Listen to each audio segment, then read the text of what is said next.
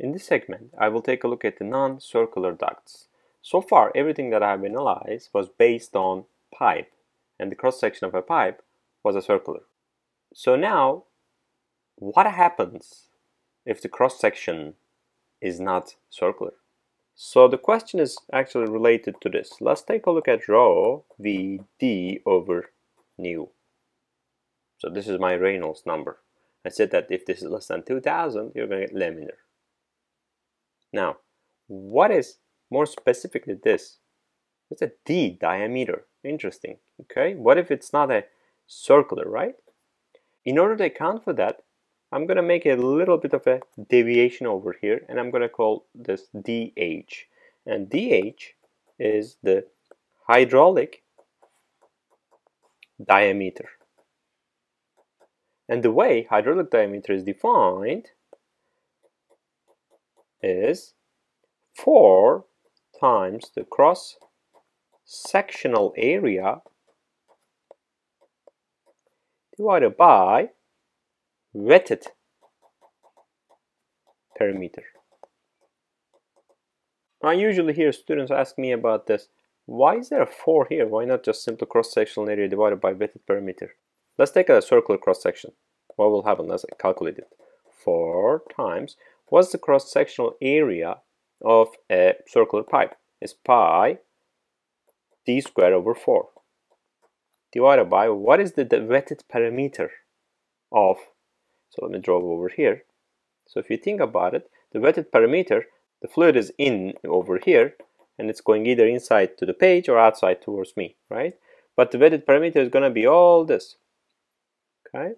And what this wetted perimeter is going to be, it will be pi d, right?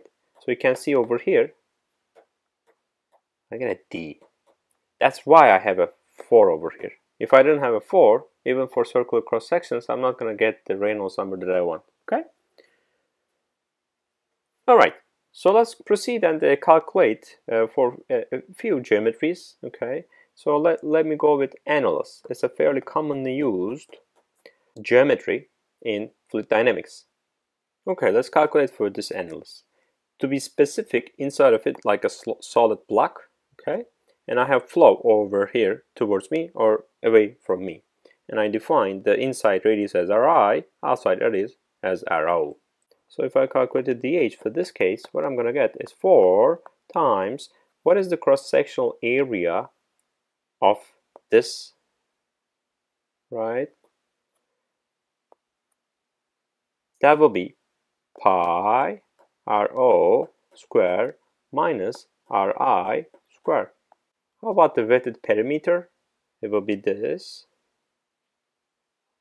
plus this, because those two surfaces are being wetted by the existence of the fluid, right? So let me add them up and see what happens. So that will be 2 pi Rho plus 2 pi Ri. So I can do some mathematics over here, so maybe simplify this. So I'm going to get myself 4 pi Rho square minus Ri square divided by 2 pi times Rho plus Ri. So you can see pi's cancel and this becomes 2. I can do something else over here as well. So if you take a look at it, what is Rho square minus Ri square? So that will be Rho minus Ri times Rho plus Ri, right? Divided by Rho plus Ri. So these cancel. So you can see this becomes 2 times Rho minus Ri.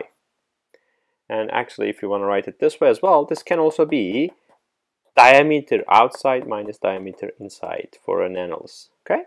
Another aspect that I want to touch upon related to this non-circular ducts is related to this Darcy friction factor being 64 over Reynolds. And that was actually C. And this is 64 for a circular pipe. That's what I said when I was deriving this Darcy friction factor for a laminar flow. Now I'm going to revisit this and take a look, okay? For annulus, let's plot this by di by do. Okay, so this will be less than 1, as you can see. And let's take a look at the C value over here, and this can be tabulated. And I mentioned this over there as well. but the ranges that I see are typically between, let's say 0.1 is going to give me right around 89, and I can tabulate this up to 1, and I'll get 96. Okay. So the point here is that these are fairly close to 64. You will be undershooting, right? Your F value will be lower if you just simply go 64. So you need to account for this. Another geometry that is fairly common in fluid mechanics or dynamics is the rectangle. And let's actually go ahead and calculate dH for that. It's going to be 4 times, what is the cross-sectional area? Let's actually draw a rectangle. Okay, so this will be, let's call this A, let's call this B. Okay, what will be my cross-sectional area? 4 times A, that B, right? How about wetted perimeter? It's going to be 2A plus 2B. If I simplify this, I'll get 2AB divided by A plus B. Okay, and this A by B is also plotted as a function of C, and let's say that I have myself 0.1, and in the case it's going to be 84, and if I have 1, now it's actually reducing. When I increase my B ratio, I'm going to get 56. So you can see I'm still in the range of 64. But you can account for this in your analysis, and I do recommend you do. There's many different references that list all these information for you.